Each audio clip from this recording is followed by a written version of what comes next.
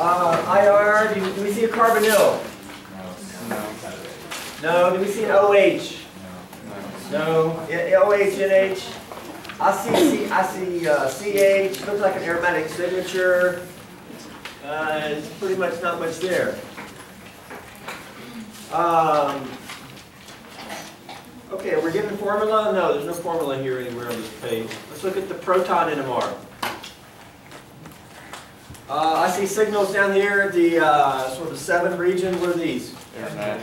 Aromatic. What's your favorite aromatic ring? How many H's are on the benzene ring? 4. So how many substituents are on the ring? Disubstituted benzene ring. Okay, when we have disubstituted, we have potential for isomers. It can be 2 substituents here. We'll learn that this is called para when we do when we get to test 2.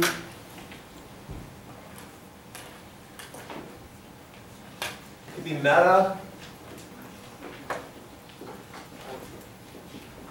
or it could be ortho. Basically, these are 3 different isomeric structures for disubstituted. What we have here is very classical, okay? This is a pair of doublets, 2H. We have 2 doublets each for 2H. That's very classical for para substitute.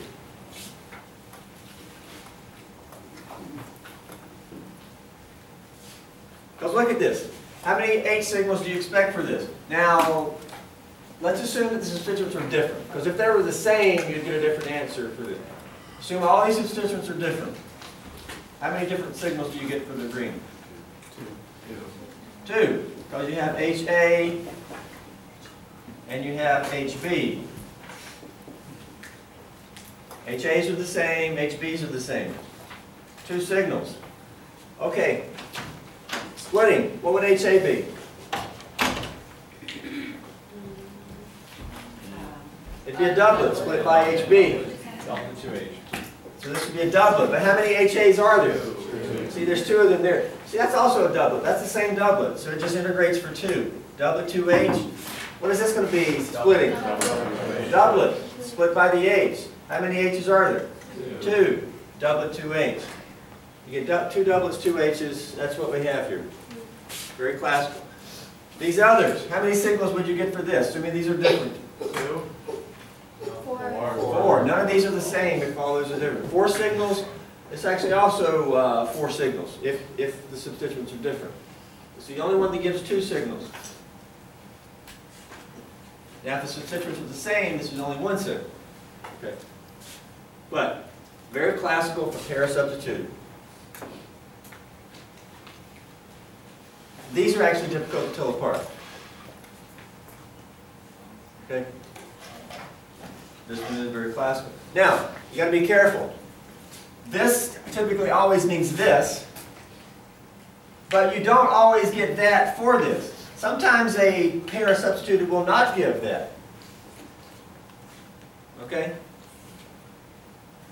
But anytime you see this, it always means this. So it goes the other way. Okay? We'll see more examples. So, right there, it looks like we got a para substituted ring. It's got 2 substituents. What are the substituents? Oh, we've got to figure this out. I see peaks here. This is the sp3ch region, yeah? What is this? There's your integration here, okay? I'll give you the integration. I didn't have to measure it. That's 2, that's 2. So what is that? Looks like 1.5 times 2, which is 3. See, I've already given it to you. Okay. So what is this? CH3? Yes. What kind of neighbors does it have? None. What's a singlet? That means it has no neighbors, because if we had any H neighbors, it would be a doublet or triplet or something. So what's next door to this? Is it a CH? I'm going to call this isolated CH3. That is, it's isolated from neighboring CHs. What is this? CH3. That's another isolated CH3. Now, yes, it could be 3 identical CHs, but let's think courses. It's like I have two isolated methyl groups. Now, I see a distinct difference in ppm position. What do we know about this signal, this CH3? It's more downfield.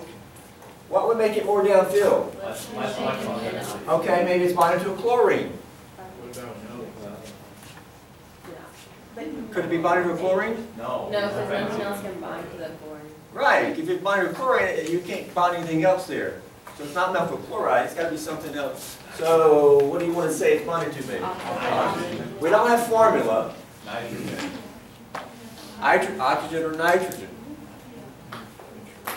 Now those are the most common heteroatoms. I mean, we could say maybe it's a tellurium or something, but let's stick with horsey. Well, I mean, it probably wouldn't be nitrogen because the nitrogen would have a charge unless you added another H there somewhere. Unless you, right, because nitrogen's trivalent, or oxygen's just divalent, okay? Something here, and in your tables it calls it like a Z group or something. Okay? So it's either N-methyl or O-methyl. Oh. Well, let's see. Is this methyl bonded to an O or an N? No. No, because it would make it move downfield. What's it bonded to most likely? Yeah, that did. If it was bonded to the benzene ring, would it put it about 2 to 3? Yeah. Yes, it would.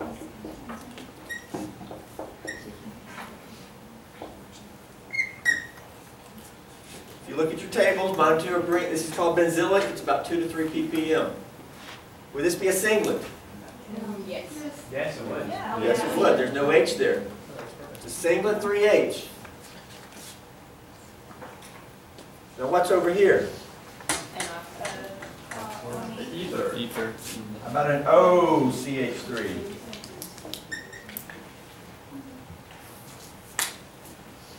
Would that fit the NMR? Yeah. Would this be a singlet? Yes. Would it be more downfield than the other one? Yes, because it's bonded to oxygen. I have a complete structure there. Does that fit IR? Yes. I don't see an OH in our structure. I don't see a carbonyl. There's a CO single bond. You look at your fingerprint? Around 1300. There, you can look down there for that CO. Is it a strong peak? Very strong. Okay. Okay, somebody mentioned nitrogen.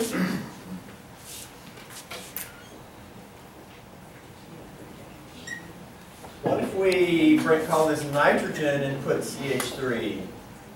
That would make the methyl downfield. What do you want to put here, though? It's got to have something else. Deuterium. Ah, I see what you're doing now. Can we put H there? No. I mean, no. Well, the H would be in the H and MR, and I don't see another signal. Yeah. We'd also have a peak in the IR for the NH. It's not there. Can we put another methyl there? No. That'd be a singlet, but it would integrate for how many? 6. It'd be a singlet 6H. Yeah, you could put a chlorine there. It'd be a very odd N-chlorine bond. Would that fit? Yes. Yeah. It's weird, but It actually is weird, but it would fit. Because this methyl would be downfield. Yeah. How can we see a nitrogen or oxygen in what we're given? Other than the peak in the IR, which is fingerprint little. Aspect. There you go. We would like to have some additional spectroscopy. Mass spec would really help. Anybody know any chemical tests to tell these two apart? Well, if you have the chlorine, you can do a flame test. Flame test, yeah, flame test. That's kind of a caveman test. You know, that's a 1,000-year-old test. Okay. Actually, the spectra is the compound on the right. Okay. Now, yes, you could come up with something else. No formula is given. Obviously, if this formula was given, it would have an O in it. That's got to be it. Is there something else we could do here with this formula? An isomer of this.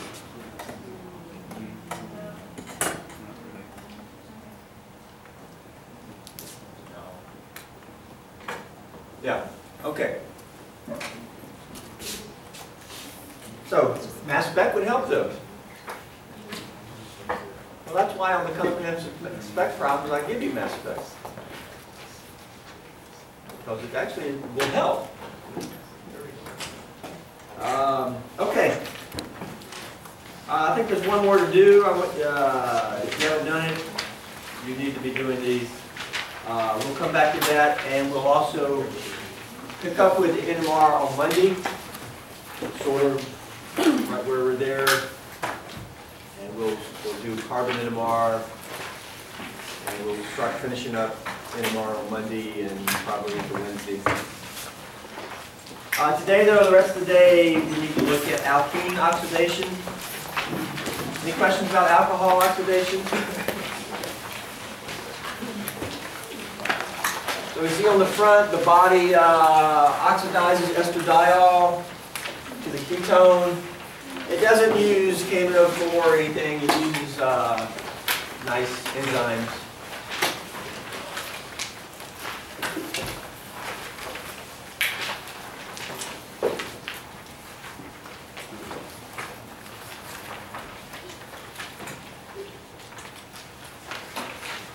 Any questions about alcohol oxidation? The purple is kind of warm, it's kind of an outline. I'm not referring to too much. You can use it sort of just to go back and make sure you see the topics we've covered. Most of the stuff is going to be written in the other set.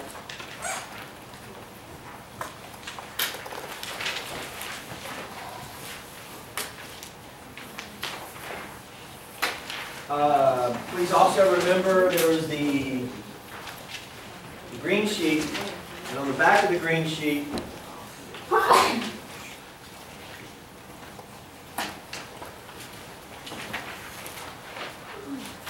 is some sort of summary alcohol oxidations. Does all that look right? What we covered? Okay. And then down below is the alkene oxidation. Again, one of the big things of organic 2 is keeping your material organized. If you don't work at organizing it and getting the sort of organizing your mind of what we covered, okay? I think a third to half of the difficulty. I don't like to call it difficulty. It's more of it's not done. You got to organize what we're doing. And that will really help you categorize things in your mind, get things straight, and don't mix things up. All this is just organization.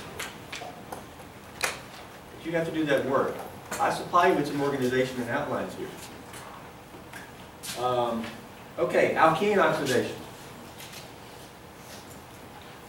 Now, in Organic 1, we cover lots of alkene reactions. For you guys that had me, I don't do the oxidations, because I think we do enough in Organic 1 with alkenes. I think it's better to cover them here when we're doing oxidation of alcohols, because we'll use similar reagents. And actually, you'll also get like aldehydes and ketones, very similar to how alcohol oxidation gives aldehydes and ketones. So I just think it fits in better here. Some of you that may not have had me for Organic 1 may have already covered some alkene oxidation, like ozonolysis. Okay. You remember in Organic 1 I gave you a puzzle about alkene reactions? Yeah. You remember there was 3 answers that I had to give you? It was these reactions. Okay. We'll look back at that. All right. Well, that's the summary. Let's don't waste time. You can look back at that anytime. Let's get to it. 1. We're going to see that we can oxidize an alkene to a cis-vicinal diol. Okay? Now, when you see cis-vicinal diol, do you just read that and just never think about those terms again? No, right there is tons of information. Okay, is the product going to be cis or trans? Cis. It's going to be a diol. What is a diol? Well, it's two OHs. Are they going to be 1, 2, 1, 3? Are they going to be adjacent to each other or what? 1, 2. What does vicinal mean? Vicinal means adjacent to each other. They're in the same vicinity. What if the two OHs are on the same carbon? Geminal. They'd be twins. Okay? A slang term for a diol is a glycol. And you may have heard of ethylene glycol, which you put in your radiator. That's just a diol of ethylene, which is a slang name for ethene, alkene. Okay, how do you make cis-vicinal diols from alkenes? Well, you use KMNO4. All right? Take an alkene, KMNO4. Typically, well, this is very important, mild and cold, mild conditions. Later on, we'll see what happens if you do harsh conditions, heating. Also, typically do this under basic conditions. These oxidants are more active under acidic conditions. They'll give up that oxygen more readily under acidic conditions. Does that sound reasonable? Oxygen being given up, it needs an acid to make. How do you make oxygen better leaving group? Yeah. Okay, this is very similar. These oxygens will take a hike. The manganese will be reduced. That's easier with an acid. We're going to keep this basic and cold. It's going to be a very milder reaction. What does this give? Well, there you go. What is that? It's cis. It's 1, 2. And it's a diol. Now, you may get an enantiomer if applicable, but of course, this compound here is not chiral. Right? Because there's plane of symmetry. And so diols are very important. May see them in biochemistry, but they're very important in just synthesis. One thing is, now we have two OHs and we can do chemistry with them, and we can continue on. Okay, what's the mechanism for this? Well, it's very concerted. First thing is, what's the structure of KMNO4? You should know this from Gen Chem. Manganese is manganese 7. Draw a structure like this. And then the K would sit here.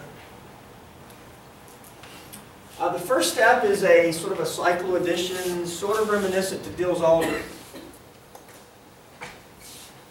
We're back to pi bond. Pi bonds are electron rich. They will attack something. Okay?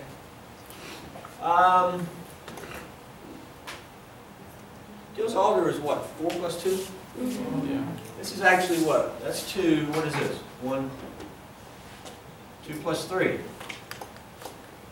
Okay? Basically, it's a cycloaddition. You got all these p orbitals, they line up, and you get rearrangement of the bonding. If you look at this arrow movement here, what does that give? This is bonding to oxygen. All right, so we got that. These electrons moving on to manganese. So what's on this manganese that I'm not showing right here? Yes, a long pair. These electrons are coming up here and bonding here where that left. And so we have the oxygen bonding to the carbon. That's a cycloaddition reaction. It's concerted. We say it's stereospecific. That is now, here this is planar, but now we have tetrahedral.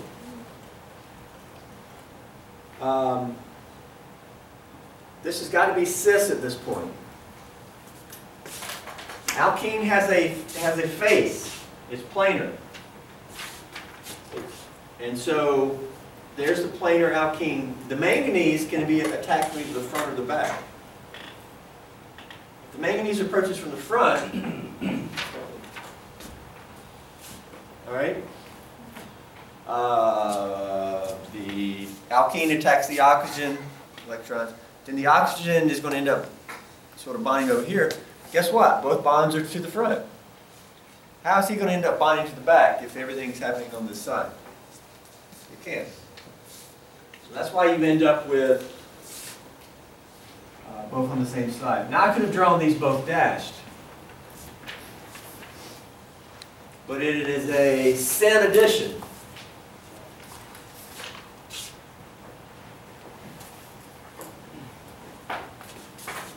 Now at this point, we can call this a manganate ester. Okay? It's not stable. It will break down with presence of water, and basically we will cleave here and these will become OHs. And we're not going to do mechanism. Okay? This part you need to understand. We're not going to do mechanism. This is lost as MnO2. That is a byproduct. We start with manganese 7. What's the oxidation of the manganese here? 4, right? So the manganese has been reduced. Something's been oxidized. What's been oxidized? Let's say the alkene. How can we judge that? There's no oxygens on the bottom. How many bonds to a more electronegative atom does this carbon have? None. How many does it have now? 1. It's been oxidized. That carbon's also been oxidized. In general, we say the alkene's been oxidized. Again, we're not doing mechanism for that hydrolysis.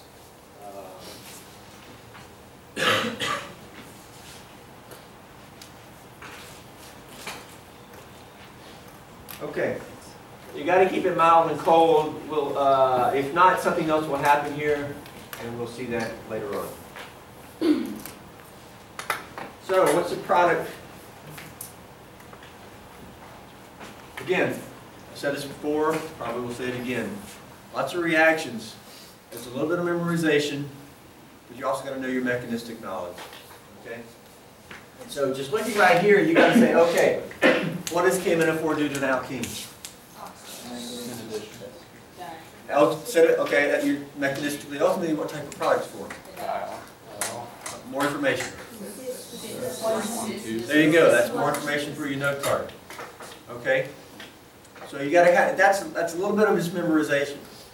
But then you also need your mechanistic knowledge of how this happens to help you predict things like stereochemistry, or maybe to show the mechanism, etc., etc. So here we go. You look at this. Hey, this cold, mild conditions. What is this going to be? Cis-diol. So the product's going to be, we've got a methyl here. If I draw that bolded, and how about this one? Plus an enantiomer. Because this is chiral. And of course the enantiomer would look like what? Methyl would be dashed and the two OHs would be bolded, right? So there you go. Question, how would you prepare, up there we prepared the cis-diol. How would you make the trans-diol? Heat. Do what? Heat. I didn't hear you. Heat? No, heat does, Wouldn't it be from an oxide? trans-diol would come from,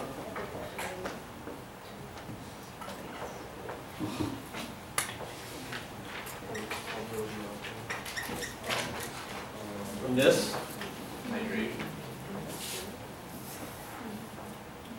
What do you want to react this with to give that? Water. Well, epoxides don't react with just pure water. Water and what? Water and acid. Okay, water and acid. So H3O plus, or what? What else could you? Kingsley? H. I can't hear, guys. Too many Bon Jovi concerts. H2SO4. Well, that's what this is, right? I mean, that's aqueous acid. There's a million different aqueous acids that this means. What else could we use? You could also use hydroxide and water, right? If you're doing here, what's the first step? Protonate, and then neutral water adds, opens that up. Here, what's the first step? Well, there's no proton. The first step is these electrons attack here. Kick that off. What does that give? This is going to be backside, right? That just opens up. That becomes this. And where can this get a proton? From water. Okay, when it gets a proton, there you go. So transdiols can come from your epoxide chemistry. And actually, I think we did one example of that when we were doing epoxide. I may not have stressed the fact that it was a transdiol. But now we can see that. So we know ways to make transdiols and cis-diols. Of course, how do you make the epoxide? The alkene. So ultimately, alkene can be starting material for diols, either directly or make the epoxide and then do diol.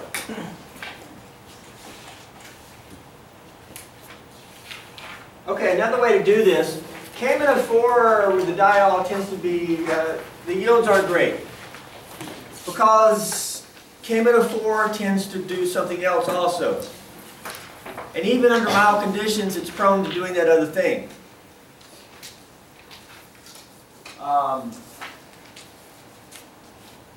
You can get a better yield of the cis-diol using osmium tetroxide, OSO4. Now with MnO4, that's going to be a minus. But with osmium, it's neutral. Because osmium is supposed to have one extra electron. But manganese is not.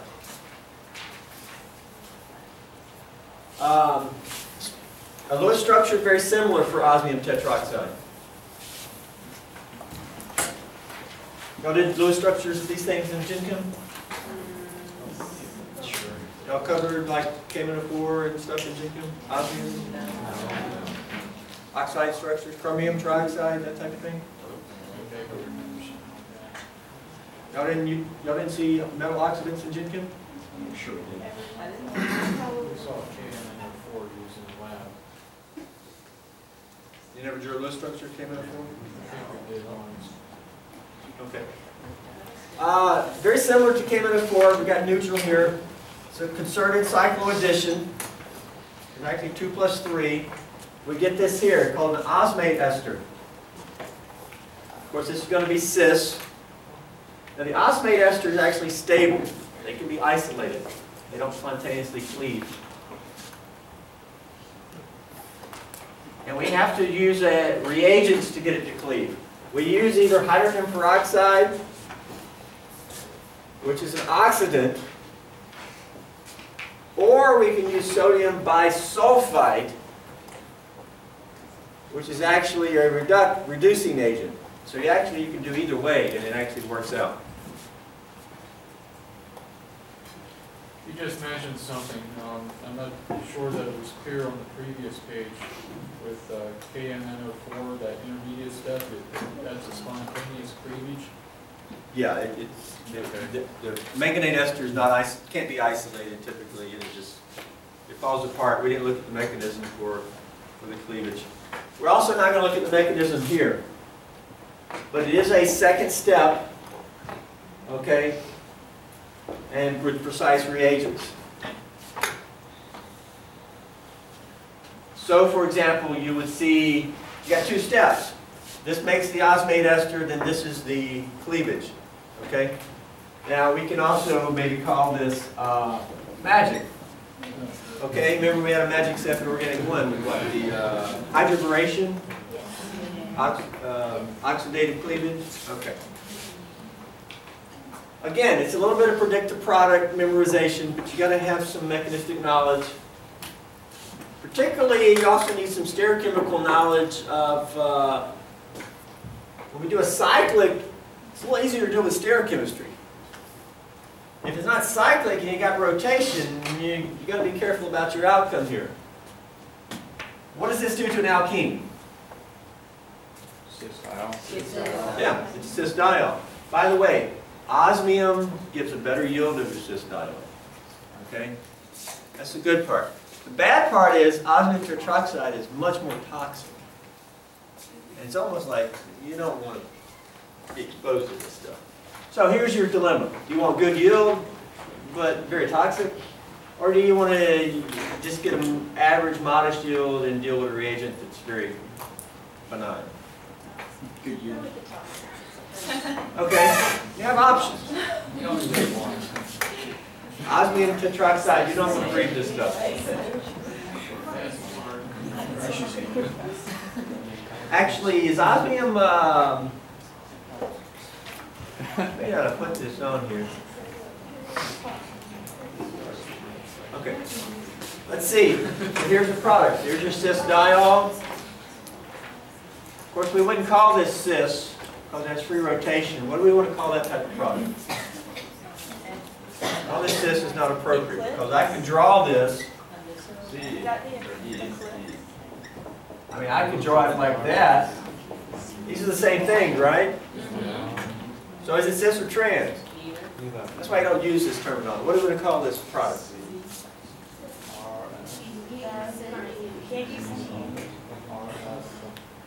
How about meso?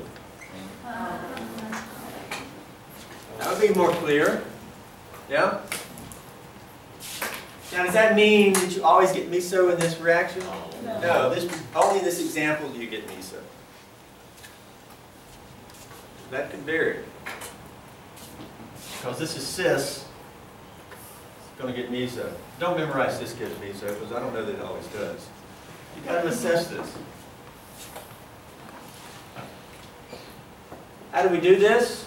A lot like I tried to recommend in Organic 1. I would turn the alkene first. Did we do this in Organic 1? Yeah. Okay. This is the same thing. Just turn it. That is, instead of being on the board like this with the methyls down, hey, can I do this? Instead of them down on the board like that, turn it like this, look at the methyls. Now they're where? Now they're coming towards you guys. And that's kind of have it kind of drawn like that.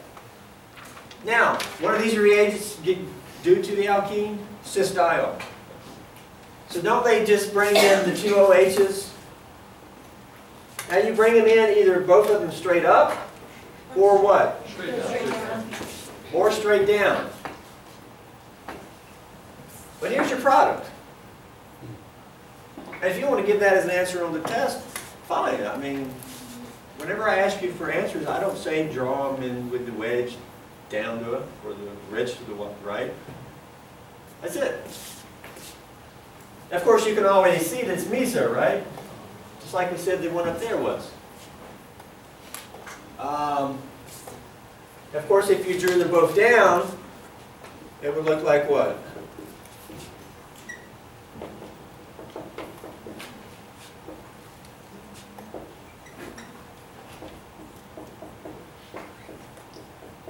Is that different than the one over there? No. Is this different? Is that different than this? It's meso, so no. I just told you it was meso. What does meso mean? Hey, Carl. That's the same compound over there. It's meso.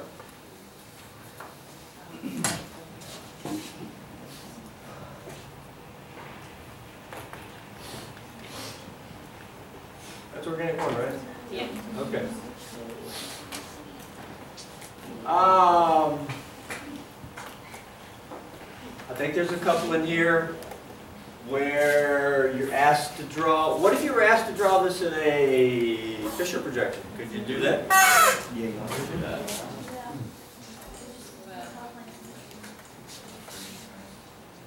All right. I think there's a couple in the workbook that ask you to draw it in the Fisher pressure. And then it asks you basically, is the product here erythro or trio?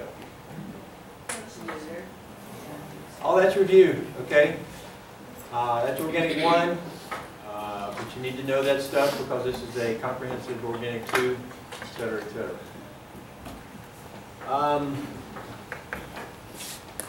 We can go sort of backwards. We can give a product and ask you, hey, give the starting material. That should be pretty easy here. What's the starting material that would give that product? Using these reagents, of course. There's an alkene, there's a terminal. This converts alkenes to diols. I see the diol, thus I need a alkene. Right. That worked good. All right, where are you going to put the alkene? At the end of that. Between the two carbons that eventually become the diol? Yeah. What is guafenicin?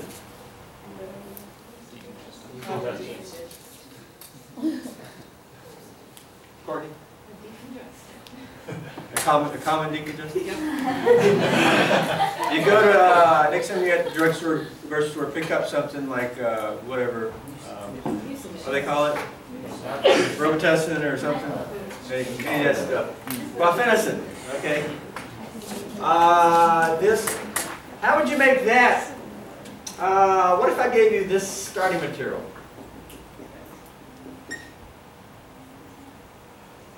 How would you make that? By the way, this is called guaiacol. OL for the guaiacol. Guafenicin. That's okay. How would you make that? I want to start with sodium hydroxide. Okay. What's next? Add an alkene. How about a chlorine? Yes. Make the phenoxide with the base, and then the base does what? Then the phenoxide. That's called allyl chloride. That's very potent because, why is this so reactive for SN2? It's stable because of resonance. There's really no resonance here.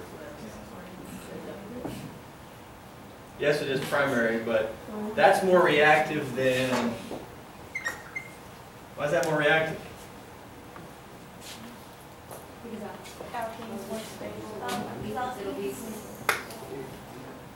Remember the transition state? How do you stabilize transition state one way? Other than sterics, decreased sterics? P orbital next door? Yeah. We didn't do that in organic wood? Yeah. It's got a P orbital next door, stabilizes the transition state. Why chloride? Because this is so reactive, you don't need a better leaving group than chloride. And allyl chloride, you can buy a bucket of it. It's just very toxic though. Here you go. How to make this phenol? Well, maybe when we do aromatic chemistry, we could maybe make that. Maybe difficult, but you can buy a big jug of that.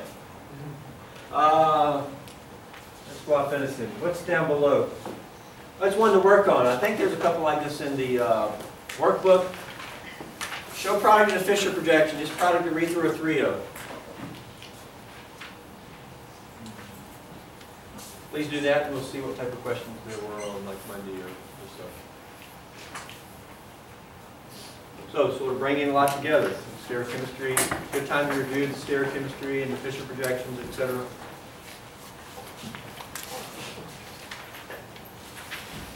Okay, next reaction we're going to see is oxidative cleavage of vinyl diols. What can you do with these diols?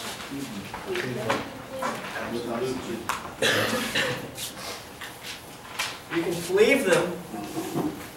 Well, this is not an alkene reaction. We'll get back to that. But diols can be cleaved.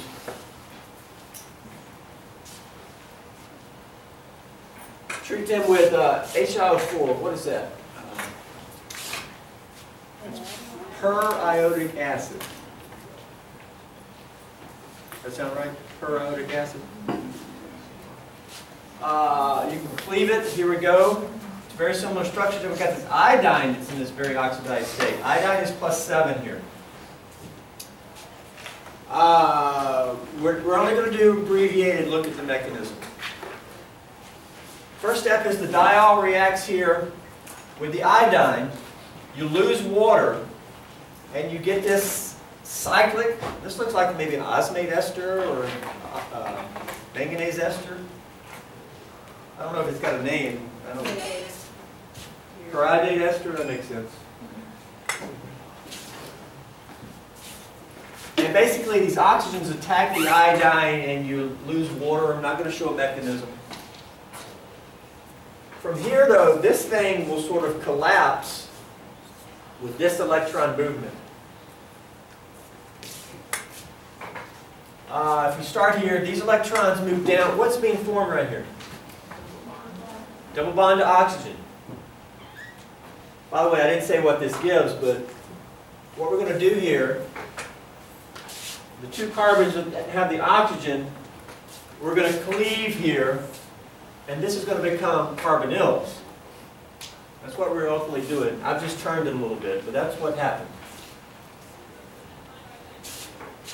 Cleavage, and the two carbons become carbonyls. Electrons move down, so we have carbonyl. What are we doing here? These electrons move away from that carbon. Here we're breaking the carbon-carbon bond, and they're moving up here to make double bond to oxygen. And these electrons are moving off. To move on the iodine as what? As a lone pair. This arrow movement, you should be able to understand this, gives those two plus this. Now we started with iodine plus 7, this is plus 5, so the iodine has been reduced. Something's been oxidized. What's been oxidized? Each of your carbons. How many bonds to a more electronegative atom does this carbon have? 1. How many does it have now? 2. Same for the other carbon. So, just enough mechanism to give you an idea, but not a complete mechanism. So let's see what we get here. What about a cyclothiol? First off, what does this do? It cleaves it, and this becomes what?